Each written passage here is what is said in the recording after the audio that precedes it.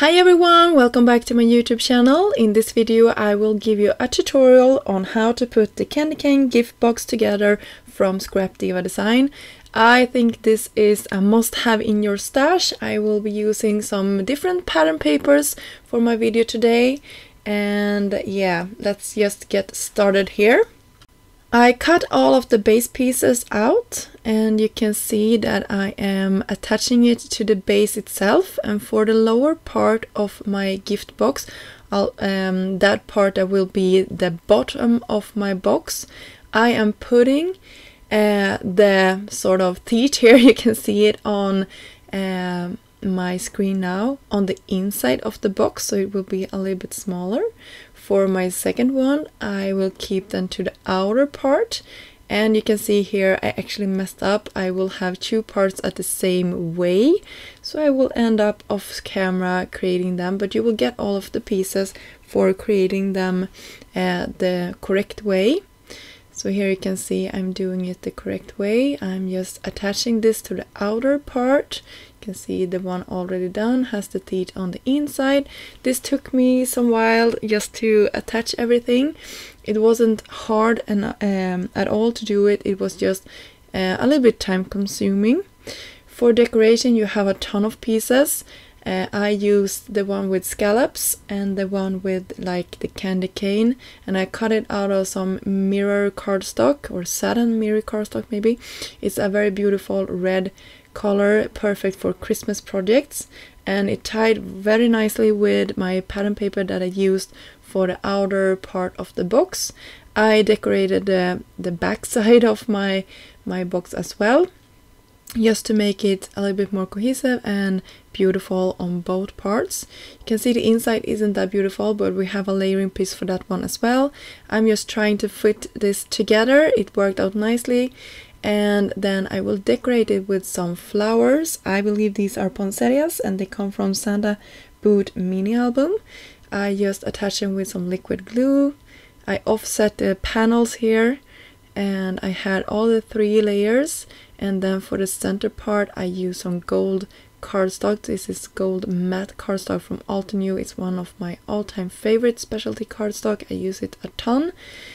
And I also had a bubble in the center of these, but I will attach that later on in this video.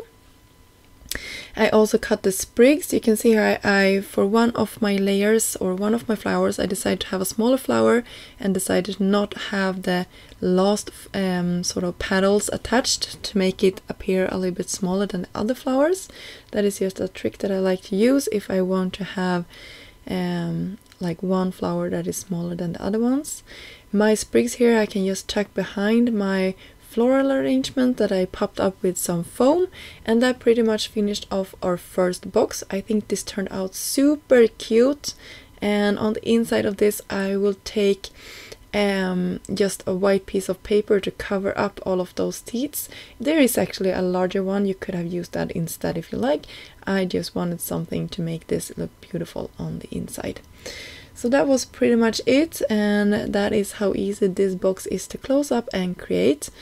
And I will show you another example here in a second. I just wanted to give you a close-up on how this looks, and how you can carefully take it apart. This is real time, so you can see how that looks.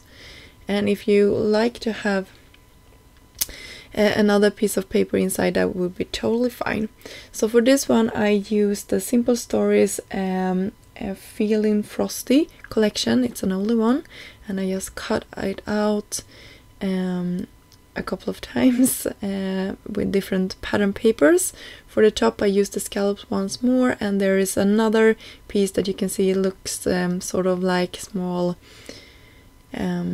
pieces that you can like tie a ribbon behind it maybe, or something like that. It's just a cute decorational piece, and I will use it and have a bow on top. This comes from the gingerbread bow set, and I'm just using the smallest of the bows here in the coordinating pattern paper on top. And for the bottom part of this I am just using solid cardstock. I could have used the pattern paper as well, but I didn't.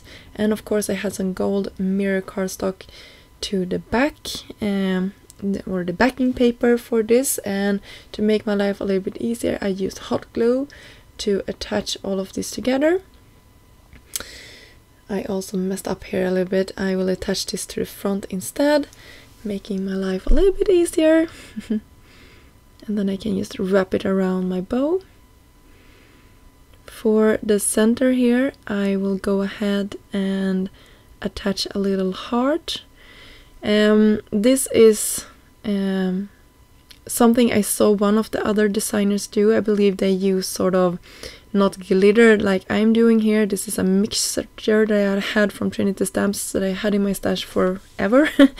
But I saw they do this with liquid glue and then some sort of candy looking bits and pieces. I thought that was really cute, so I decided to do my own take on that one. But go ahead and check out the other designers. They're so talented and they always inspire me a ton when I'm creating with Scrap Diva Designs products. So that is just a heads up.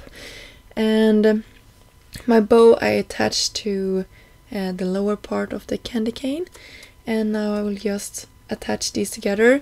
I have a easier time putting these together if I start off with the sort of the bent part of the candy cane and then the sort of straight part.